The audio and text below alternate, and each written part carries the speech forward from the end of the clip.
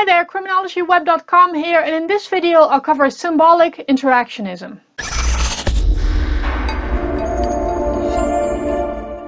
Symbolic interactionism is about how people see the world around them and how they make sense of it. As people go about their daily lives, they constantly observe other people as well as objects and events around them. For example, they see a crowd of people protesting, they speak with somebody face to face, they hear about a new event, or they're working on a project with a coworker. The point of symbolic interactionism is that people do not observe these situations objectively. Instead, they interpret and define what they see subjectively. Rather than objectively analyzing what somebody else is doing, people have certain beliefs about what that person is doing. What is important is how they give meaning to this, because it helps them determine their own behavior. An example of how people interpret situations is in the case of crime.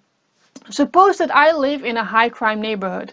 My friends and all of the people that I look up to commit crime. They drive fancy cars, wear expensive jewelry, and have high status. Their words, gestures, and signs are symbols, and even though crime is against the law and can have a lot of negative consequences, seeing the people around me shows me that it is a positive thing to engage in and can stand for positive things, such as high status and being looked up to. So I assign a label to it, namely that committing crime is positive and that it is associated with high status, so I may start to engage in it too. In other words, what we do is often not based on what is true objectively, but on what we believe to be true subjectively. This implies that to a large extent people construct their own realities. They give meaning to what they see around them and the things they do themselves. When people encounter a particular situation, they do not respond to that situation automatically. Instead, they respond indirectly. They first give meaning to what is happening based on what they believe is happening, and then determine how they respond.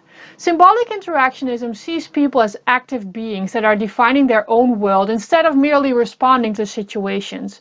According to George Herbert Mead, who is the philosopher considered to be the founder of symbolic interactionism, people are influenced by their social environment, but they're not passive in this. Instead, people play an active role in giving meaning to that social environment.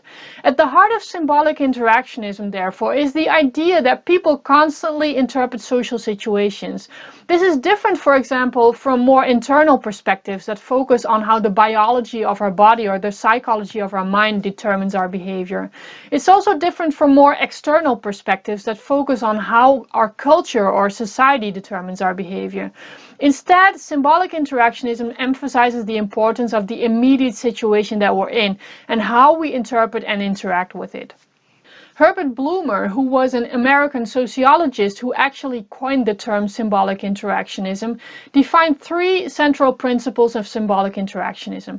The first of these is that people behave toward other people and things based on the meanings they assign to them. For example, because of my experiences with my friends and the people in my neighborhood that I look up to, I might associate robbing somebody with being cool and having high status. So when I come across a situation in which I could rob somebody, I decide to do it. The second principle is that the meanings that people ascribe to things result from social interactions. For example, one day my mom is the victim of a robbery and I see the other side of crime. Language and gestures are important here. I hear the way she talks about it and see the gestures and signs that she uses, which show me that stealing has very negative consequences. For her, crime is not positive at all and not associated with people being cool and having a high status. Instead, robbery is a symbol for something else, like sadness and fear for her. The third principle is that people use interpretation to manage and change the meanings they assign to things. In this way, they make sense of their world and make decisions about their own responses to situations. So, seeing the effect that a robbery can have on the victims, it suddenly gets a different meaning to me. Whereas before it was something that I assigned a positive meaning to, I am now confronted with the negative meaning of it. As a consequence, I may decide to stop committing robberies. So people's beliefs can change based on the interactions with the outside world that they have. New meanings are developed and changed on a continuous basis. Summing up, people have beliefs and assign meanings to situations. They interpret social situations and they behave based on their beliefs and interpretations. One of the major themes in symbolic interactionism is the self. People are constantly reflecting on themselves. Just like people define and interpret social situations, they also define and interpret themselves and their own behavior. A famous concept in this regard is the looking-glass self by American sociologist Charles Cooley. The looking-glass self proposes that the way we see ourselves depends on the way we think other people see us. In turn, this can determine how we actually behave. We try to live up to the image that we think other people have of us, which then shows in our behavior.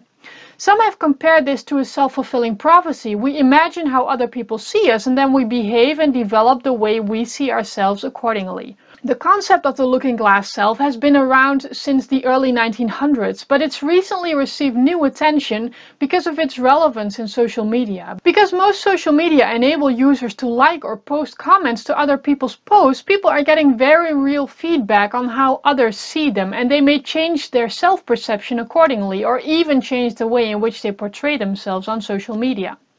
Symbolic interactionism is grounded historically in the famous Chicago School of Sociology and found its way into various important university departments. It's also contributed to another theory that has been very important in criminology, which is labeling theory. But it has also received criticism. For example, it's been argued that symbolic interactionism does not devote enough attention to the larger structural forces in society, like culture and politics. Symbolic interactionism focuses on interactions in situations, not so much on the larger scale factors that influence our lives. Nevertheless, symbolic interactionism is a major theory in sociology and social psychology. It focuses on the active role that people play in constructing their own reality, and in that way, it helps us understand how interactions can shape people's experiences and behavior. For more fascinating criminology and criminal justice stuff, subscribe to this channel and turn on the alarm bell, or go to criminologyweb.com and find new posts there every week.